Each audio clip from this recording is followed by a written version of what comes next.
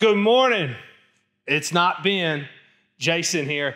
Hey, we're standing out here in the sanctuary, outside of the sanctuary, in the new foyer, which will be what we're looking at is the new kids check-in. We're standing in the welcome desk right now, but it's really coming along. It looks good. They're putting brick up right now. The ramp's about to go in. So a lot of cool things going on, but we just want to welcome you. If you're on YouTube or Facebook Live, we're glad you're here worshiping with us. Here at 24 Church, we are saying is that we are gospel family mission, like we are a family on mission for the gospel, to reach people for the name of Jesus Christ. So what we would love for you to do, if you're new, is go right here. If you want to touch your screen right here, it's not going to work. But go to 24church.com. Let's connect in red.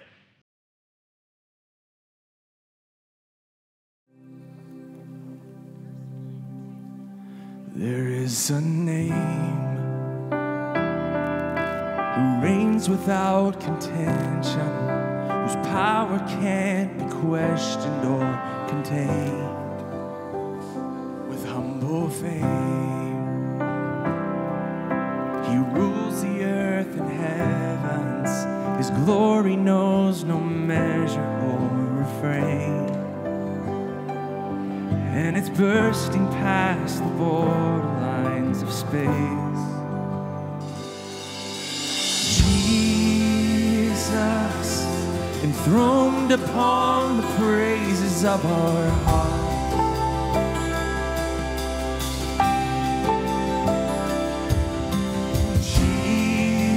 Jesus, you're the King and you're the center of it all. There is a name, and he's reaching past the margins, calling sons and daughters back to him. As he saves, you can hear the roar of heaven, as prodigals are coming home again. Oh, the triumph of his name will never end. Jesus, enthroned upon the praises of our heart.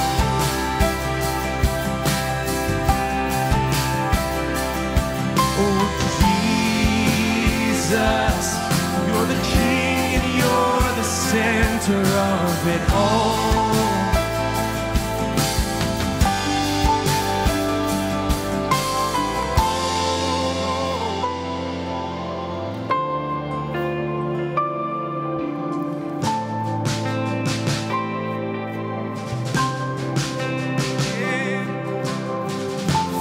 Every eye will see, every heart will know, there is no name above the name of Jesus.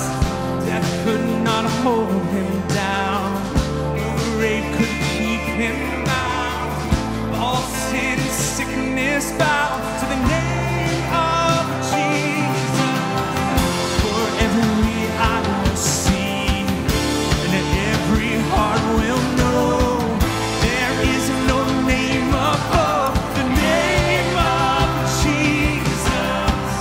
Death could not hold him down, no grave could keep him bound. All sin and sickness bow to the name of Jesus.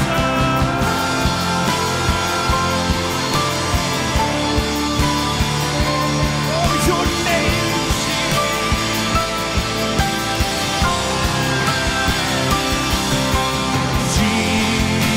Jesus, enthroned upon the praises of our heart.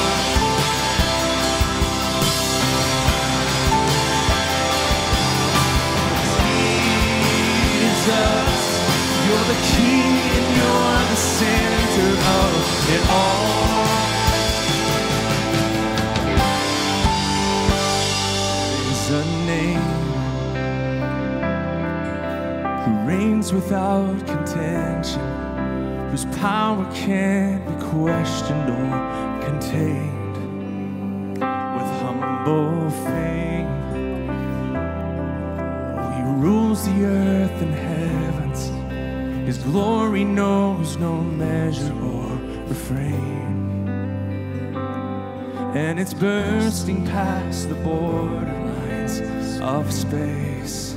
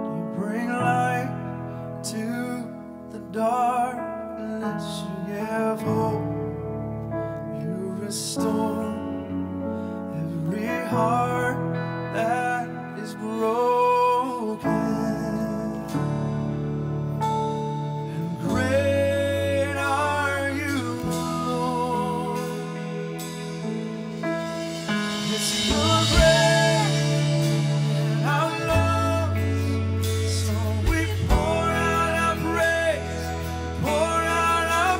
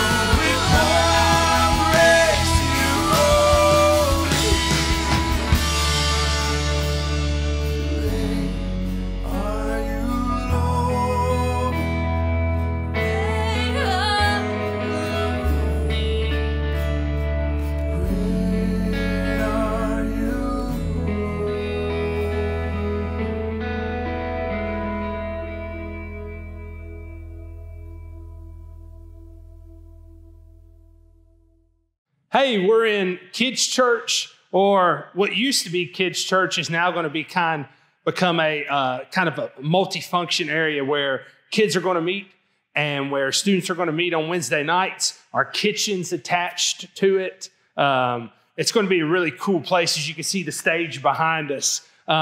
We just want to talk about the Worth It initiative, that the money that you've been given is going to things like this. And if you drive by, you can drive up here and you can look at all the stuff that your money that you've been giving to this initiative and what it's doing. And so we really look forward to it. But we continue to need money. And so there's 4 ways that you can give. 3 of them are digital and 1 is old school. So the 3 ways: you can give online at 24church.com. You can give on the church app, or you can text an offering, or you can old school snail mail, lick and put a stamp on it and send it right in. Good morning, 24 Church. My name is Ben, and I'm one of the pastors here. I'm normally neck deep in micro church stuff and in communications, but I get to teach from time to time, and I'm always excited for the chance to study and to teach and preach God's word. So super just, honored to be with you this morning. Believe it or not, we're now like 11 weeks into this situation where we're online only, and I'm sure you're feeling kind of like I am, a little bit just kind of overwhelmed by the lack of personal interaction. Meeting digitally is not the same. And at the same time, hopeful that as our country's starting to reopen the economy, that things are going to get back to normal sooner rather than later. I just want you to know, as pastors, we're wrestling through those questions and trying to make the right decisions for us to be safe, while also kind of understanding the situation we're in with our building right now, which is kind of half torn apart. But man, it's super exciting. Big decisions are made every single week as we're watching this thing transform. And so as soon as we're able to be back together, we will be. And we would appreciate your prayers in that. If you're feeling just a little bit overwhelmed, I want to encourage you not to lose heart and to press in this weird place that we're in as a country. We're going to be looking today at Luke 18, and we're going to be studying a parable together. So I want to go ahead and invite you to turn to Luke 18, the very beginning of the chapter. And as you do that, I want us just to talk for a second about what a parable is. I don't know if you've ever thought about that question. What is a parable? I know I've heard it taught at least a couple times, not here, but in other places where people go, Jesus intentionally taught in parables to make it really easy for people to understand what he was talking about. He told stories so that they would understand. And that's not completely true. I mean, Jesus kind of contradicts that. It actually says in Luke 8, 9, and 10, it says he told a parable, and his disciples came and asked him, and it says this, and when his disciples asked him what this parable meant, he said, "To you it's been given to know the secrets of the kingdom of God, but for others they're in parables." And listen to what Jesus says, "So that seeing they may not see, and hearing they may not understand." So in some ways, Jesus says he's telling parables so that people won't see and won't understand. And that seems really strange. So what is a parable? What's he getting at? And I have a few quotes from commentators here that help us, but Leon Morris says this. He says, "A parable may take the form of a story or a simile or a metaphor. It's an appeal from what people already know in the realm of ordinary life to truths that Jesus wants to teach them in spiritual life." And then R.T. France says this. He says, "A parable is an utterance which does not carry its meaning on the surface, and which thus demands thought and perception if the hearer is to benefit from it." In other words, Jesus is telling parables to make us think. Maybe you've had a school teacher like this who almost kind of teases an idea but doesn't give you the whole idea yet, and kind of makes her students or his students think a little bit, makes you dig in, and then that draws you in, and you actually learn more because your attention was piqued just a little bit and made you think. That's what a parable is doing. It's not carrying the meaning right on the surface. It's making us dig down deeper. My brother actually says this. Andy, he's a pastor in Birmingham, and he says, "Every parable is in some way a call to repentance and deeper faith in God. To discover the meaning of a parable, then, is not simply to understand it at face value, it's to believe it and to respond in obedience. So parables are making us think so that our faith would be challenged and we would be changed as a result of thinking about this story. So that's some stuff on parables. Let's read this one together in Luke 18. And I actually want to pray for us right before we do that. So let's pray together and then we'll dip in and read this together.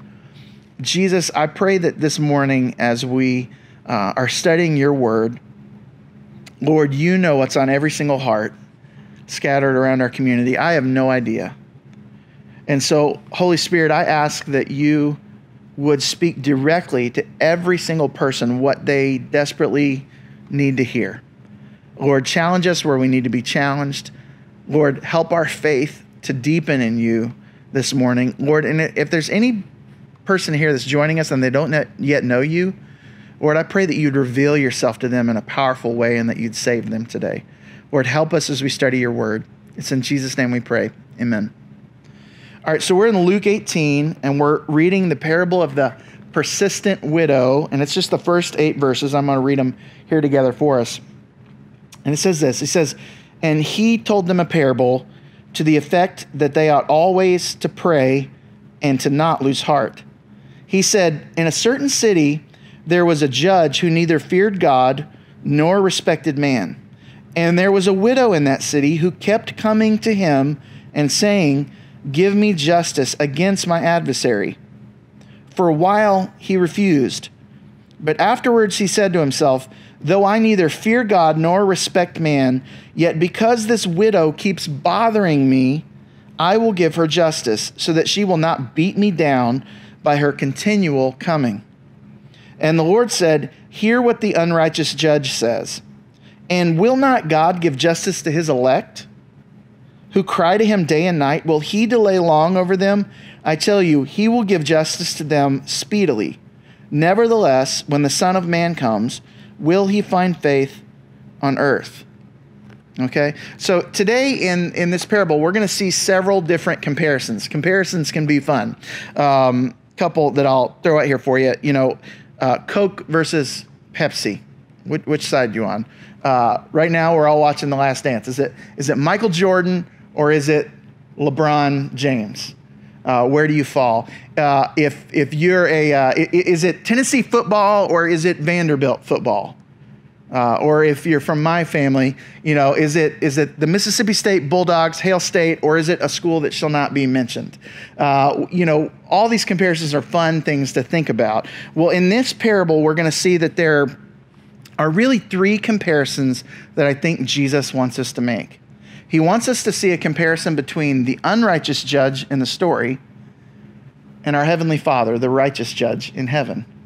That's the first one. The second comparison is he wants us to see the comparison between the persistent widow and ourselves, and specifically how we pray. And then the third comparison is between what Jesus says the truth is in this passage and then what our reality seems to be. Because sometimes they don't seem to be the same thing. And so I want us to think through that issue together. The truth is that there's a lot of things in Christianity, in the Christian walk, where Jesus is saying this truth, or we perceive there to be truth here, but we can't physically see it or prove it. And sometimes that dissonance between what we know is true and then what our reality right now seems to be is hard to deal with. When I was 7 years old, I'd probably heard the gospel 100 times. But when I was about 7, I came home from church one day and I felt the Spirit of God speaking to my heart. And to be truthful, I couldn't see God, but somehow I could perceive that what was going on was real. And I placed faith in Jesus for the very first time that day. And throughout our Christian walk, every single step of the way, there's faith decision after faith decision after faith decision. It's not like we just need faith once. We need faith every single day. And especially when Jesus is saying, this is the truth of the reality. This is what's real, but it sure seems like in our life it's something different. So what should we do when that's going on. So we're going to see that comparison in this parable as well. But let's jump into the first one, and that's the unrighteous judge and the righteous judge. So in verse 2, it says this. He says, in a certain city, there was a judge who neither feared God nor respected man. That's who this judge is. A few commentators here. Leon Morris says, a judge who neither feared God nor regarded man was controlled by his own ideas and inclinations. William Hendrickson says, he was nothing but a hateful egotist. Here then is a judge without any love for justice, and he has no sympathy for the oppressed, and in his capacity as judge, though he might help people who needed it, he did not know what sympathy was. Tender feelings were completely foreign to him. And then I. Howard Marshall says, although the judge was legally required to give precedence to a widow's case, he was either unwilling to do so, perhaps because he was lazy, or he just wouldn't dare. That's this judge. We've all known somebody like this. They seem out for themselves only. They really just care about themselves. They're not really concerned about justice for others. They're just selfish and self-seeking. It goes on in this story, and we see that the judge finally does give this widow justice, but he does so really reluctantly. It says in verses 4 and 5, for a while he refused to give her justice. But afterwards he said to himself, though I neither fear God nor respect man, yet because this widow keeps bothering me, I will give her justice so that she will not beat me down by her continual coming. When this judge finally does do something right, it's still a selfish motive. It's still just because he's sick of her annoying him to death. You know, she keeps tagging him on Twitter. She keeps dropping DMs on his Instagram. She is after this judge to give her justice. She keeps bothering him. And finally, not because he wants to do what's right, finally, just because he's like, I'm sick of dealing with this woman, he finally relents and gives her justice. That's the unrighteous judge. But we need to compare that unrighteous judge to the righteous judge. Look at verses 6 through 8. It says, and the Lord said, hear what the unrighteous judge says. That's what we just heard. And then he says this, and he says, and will not God, our Father, give justice to his elect who cry to him day and night? Will he delay long over them? I tell you, he will certainly give justice to them speedily. Jesus compares this unrighteous judge to his Father in heaven, and he says, they're nothing alike. Leon Morris helps us here, and he says this parable is the how much more type of parable. If a wicked man will sometimes do good, even from bad motives, how much more will God do what is right every single time? Thabiti Anyabwile says this. He says, if an unrighteous judge who fears no one is eventually moved by persistent pleading, how much more does a righteous God, moved by compassion, goodness, mercy, and faith, hear the prayers of his people who pray night and day? Contrary to the human judge's slowness, God gives justice swiftly. I mean, what do we know about the character of God from Scripture? We know that God our Father always does what's right.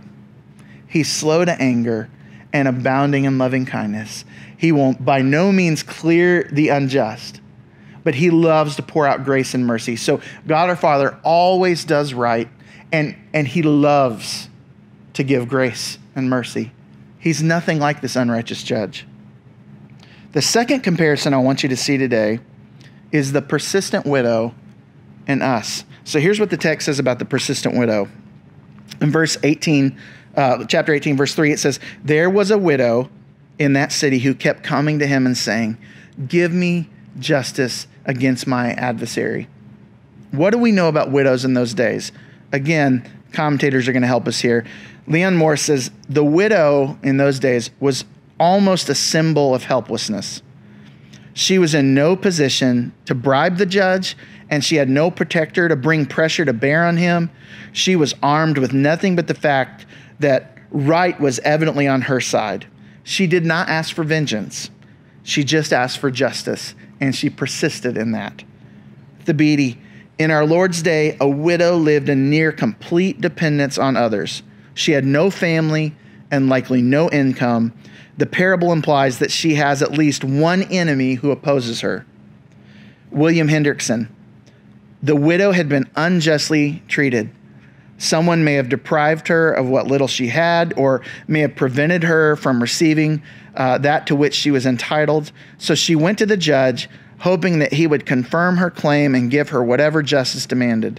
This would probably also imply punishment for her opponent. But the emphasis is rather on the urgent request by the wrong widow that she wants to receive her due. And William Hendrickson says, he further says, this judge probably knew that what the woman was asking for was just and right. But he also knew that she was unable to bribe him and had little or no influence in the city. We know somebody like this probably too. We know somebody who maybe doesn't have a lot of family or no family around. They're poor. As far as society counts things, they're rather insignificant. And there's not a lot that they can do to change their situation. They're just in the situation that they're in. And it's hard. But this parable also wants to point out not just that was the widow's situation, but that she was a persistent widow. Verse 3 says, there was a widow in that city who kept coming to him and saying, give me justice against my adversary. She kept coming. She kept crying out and asking this judge for what was right. And the parable wants us to compare her to ourselves. We know that because of the first and last verse in the parable. The first verse says, and he told them a parable to the effect that they ought always to pray and to not lose heart. So the same way that the widow was persistent, we ought always to pray and to not lose heart. And then in verse 8, it says, I tell you, God will give justice to them speedily. Nevertheless, when the Son of Man comes, so when Jesus returns again, he asks us this question, will he find faith on earth? Really, this parable is asking us three questions about ourselves. Will we continue in prayer? Will we not lose heart? And will we have faith that perseveres? They're kind of all the same question from different angles. You know, if we have persevering faith, then we will continue in prayer. If we do not lose heart, then we show that we have persevering faith. If we pray persistently, then we have not lost heart. It's kind of all pointing to the same thing. And Jesus wants us in this parable to ask ourselves, will we be persistent the way that the widow was persistent? Because our Father is nothing like the unrighteous judge in this parable. He loves to answer our prayers. He loves to listen to our prayers. So will we persist? The third comparison that I want us to see today is, again, between what Jesus says is the truth here and what we see. Now, the first thing I want to point out is some context here. Again, in verse 1, it says, he told them a parable to the effect that they ought always to pray and to not lose heart. So Jesus knows that the situation they're in is one in which the people that are listening could be tempted to lose heart. If we look back in chapter 17, Jesus is talking a lot about the end times and the coming of the kingdom.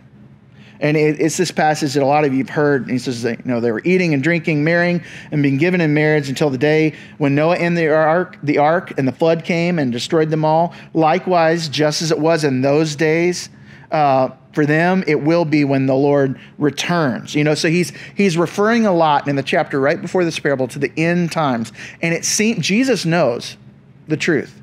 Here's one of the mysteries of the New Testament.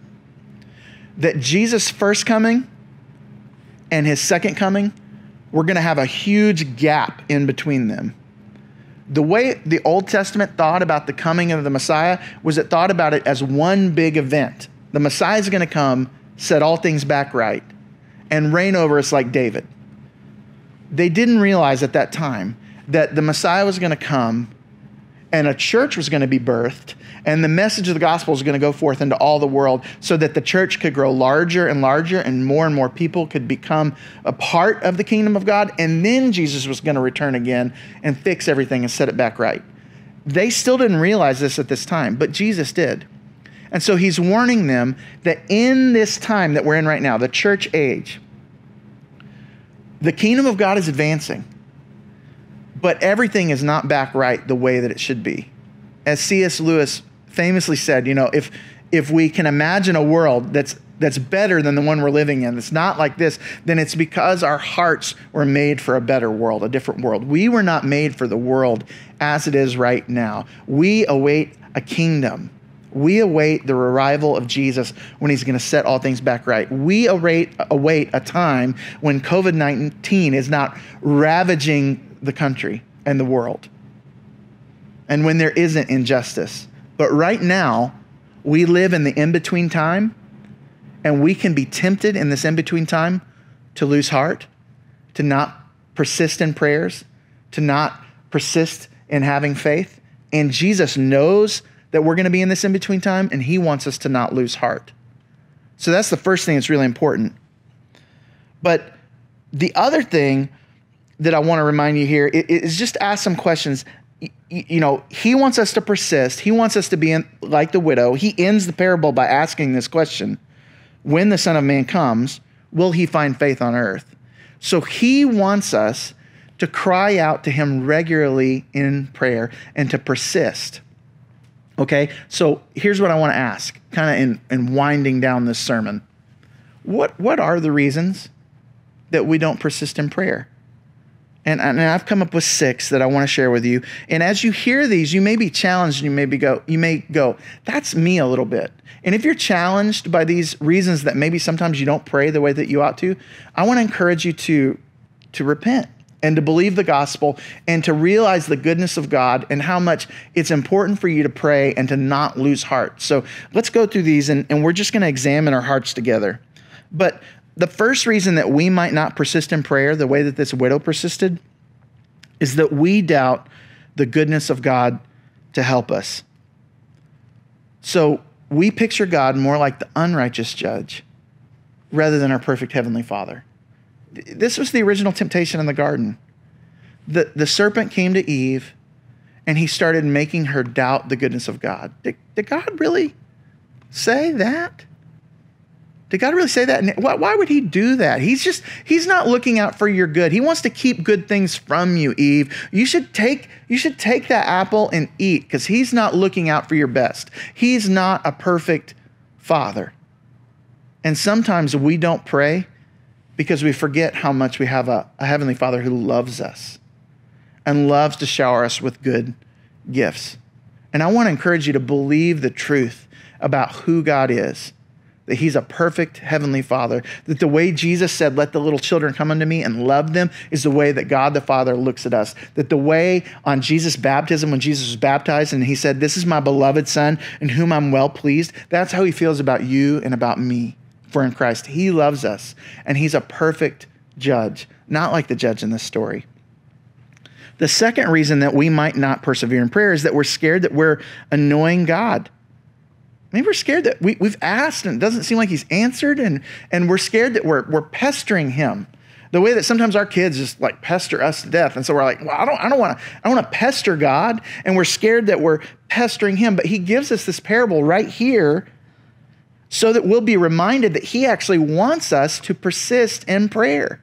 And that if he doesn't answer us immediately, he's got a good reason for that. But he's not sick of our spending time with him. He's not sick of our asking him for things. He's not sick of our seeking his will. We're not pestering God when we pray.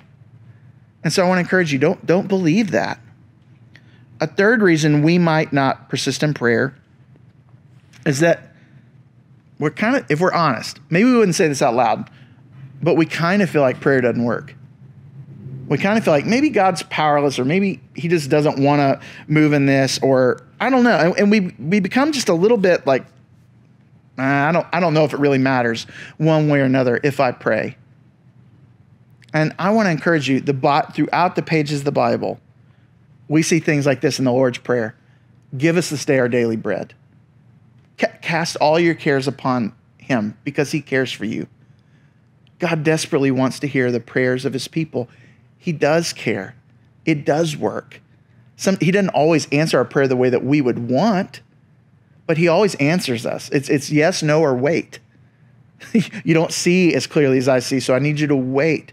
But he wants to hear our prayers. They do work, and he will either answer our prayer in time, or he'll align our hearts to want what he wants for us if we could see everything that he sees for our lives.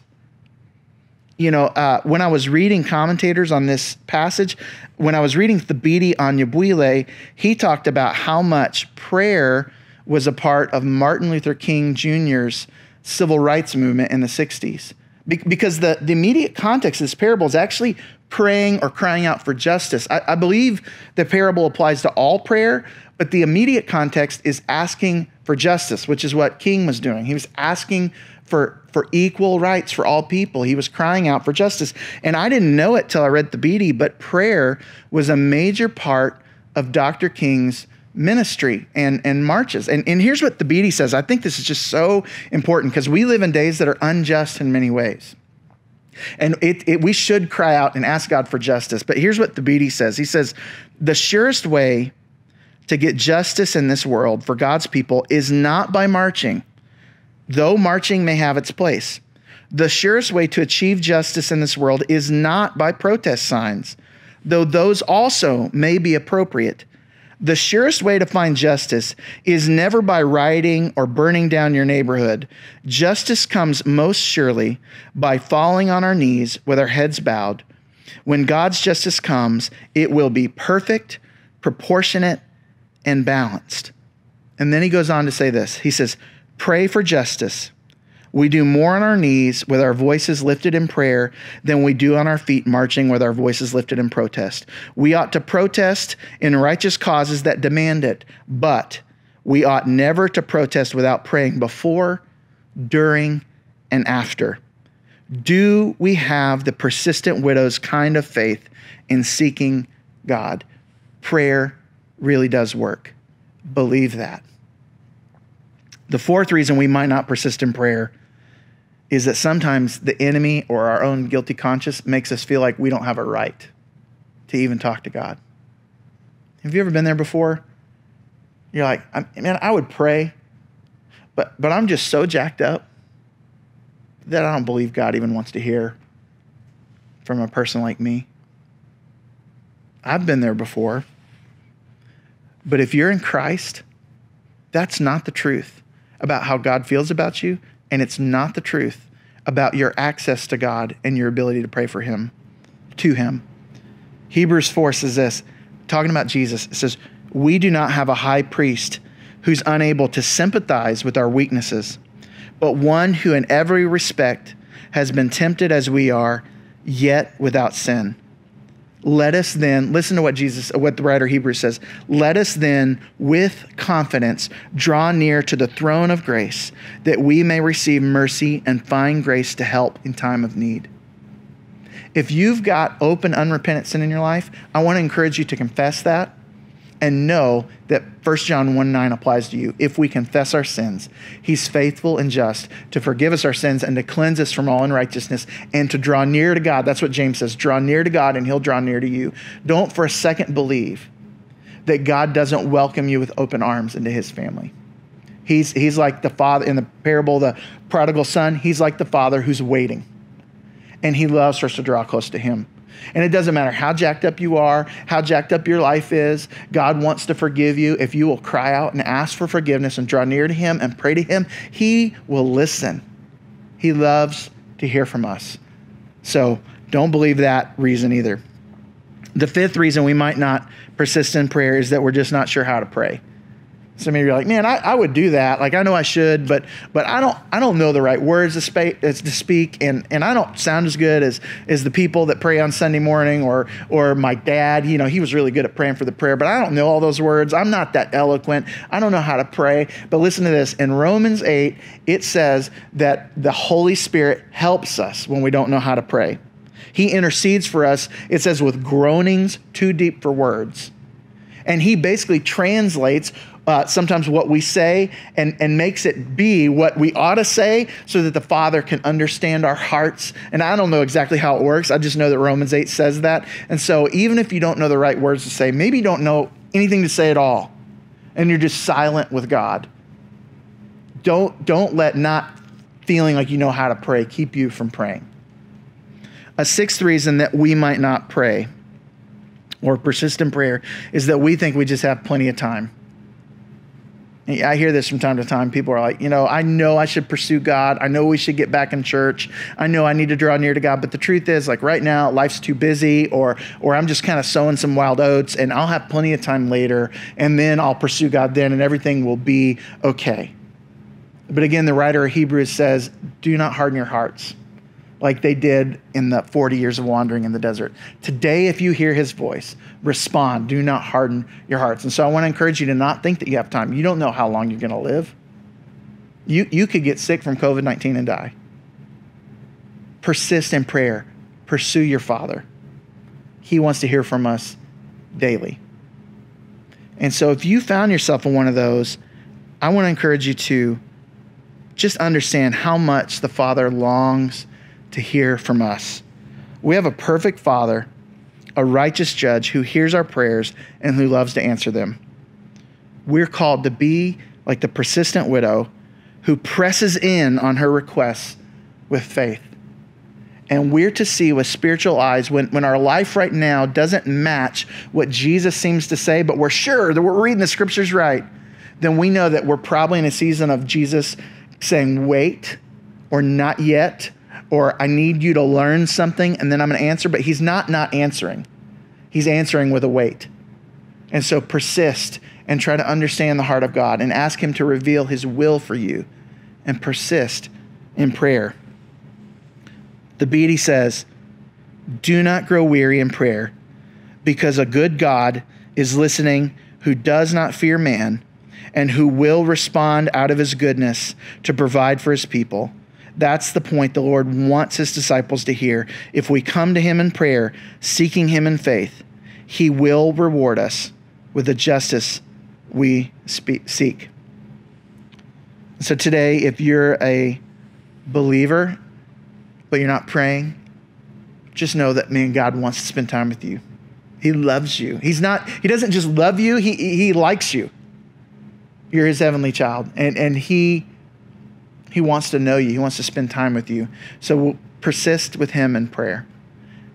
And then if you're listening today and you're not yet a believer, you're not yet a Christ follower, there's never been that moment in your life where you know you've passed from death to life and that God lives inside of you and that you've been forgiven of sins. There is a sense in which you're separated from God right now.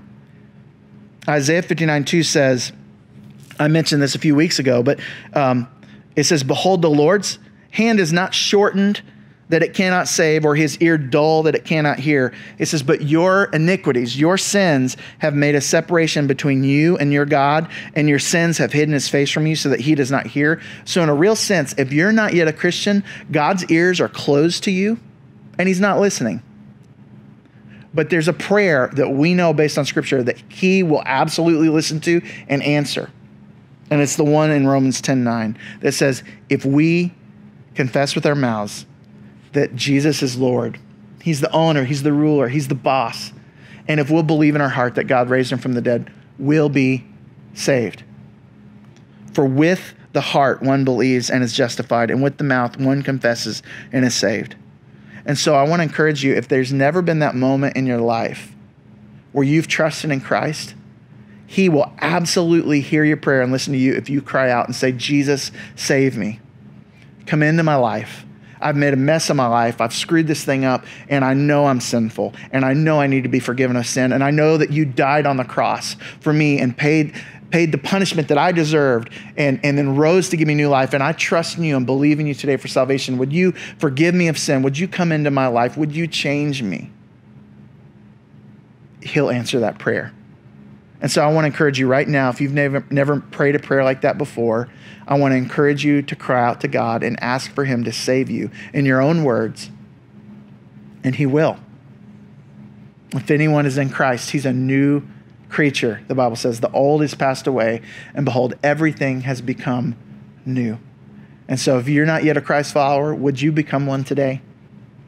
If you'd like to talk with us more about what it means to follow Jesus, you have maybe some more questions, or you'd like to pray with one of us, if you go to our homepage, 24church.com, there's a messenger icon, a Facebook messenger icon. You can click on that icon, and we're waiting right now. We would love to chat with you about what it means to follow Jesus. We'd love to pray with you. You could probably even call us on the phone. If you start chatting, we'll give you a number. You could call us, and we'd love to pray with you to receive Christ for the very first time. Let me pray for us, and we'll be done. Father, I pray that you would challenge us today to be people of prayer.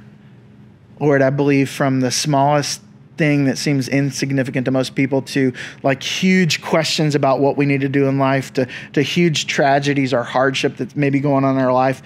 Lord, I pray that you would help us to pray about all that stuff and to believe and know that based on Scripture, you care about that stuff. Cast all your cares upon him, for he cares for you. Lord, help us to be people of prayer who believe that that is true and who know that you're like the righteous judge, not the unrighteous judge. Father, if there's anyone listening or watching right now and they don't yet know you as their Lord and Savior, would you reach into their heart right now? And Lord, would you draw them to yourself? Would you awaken their eyes to see that Jesus is good and he's the best Lord we could have in our life? And would you draw people to salvation and save them today? I pray all these things in Jesus' name. Amen.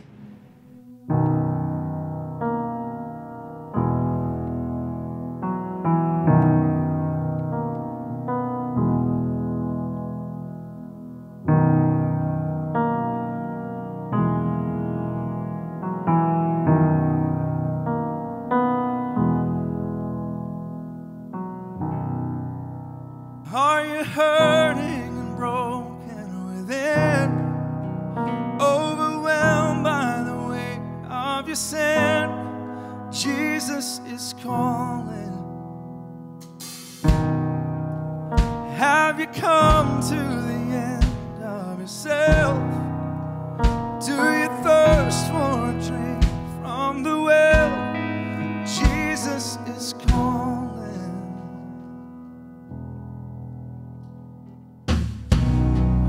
Come to the altar. The Father's arms are open wide. Forgiveness was bought with the precious blood of Jesus Christ.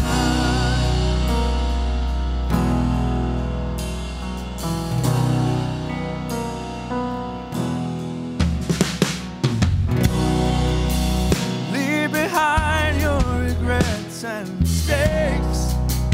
Come today, there's no reason to wait. Jesus is calling. Bring your sorrows and trade them for joy. From the ashes a new life is born. Jesus is calling. To the altar, the Father's arms are open wide. Forgiveness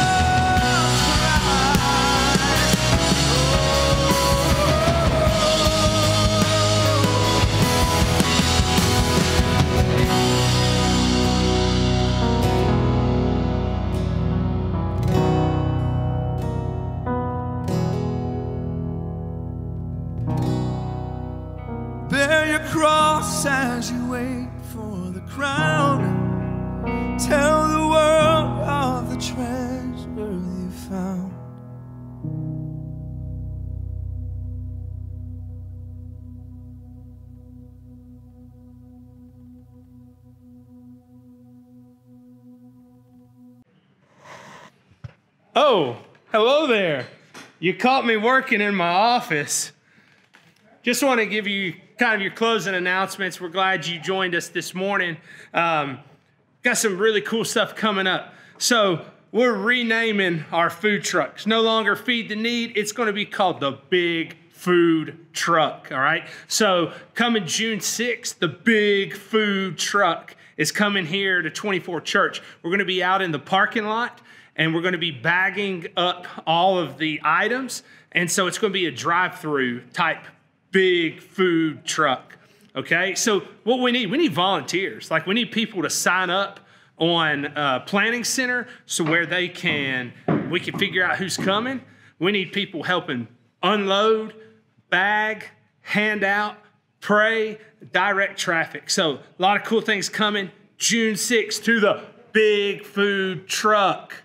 All right. We also have our weekly kids lesson at 24church.com. You can go and see it, gather your family around, all your kids, and see Michael and David share a word with you guys. And then lastly, our micro churches and our Bible studies, they're still meeting by means of Zoom. And so get with your micro church leaders, and they'll get you the passwords and the codes so that you can still meet and gather together digitally. And so let me leave you with our benediction. Keep alert, stand firm in your faith, be courageous, be strong, let all you do be done in love.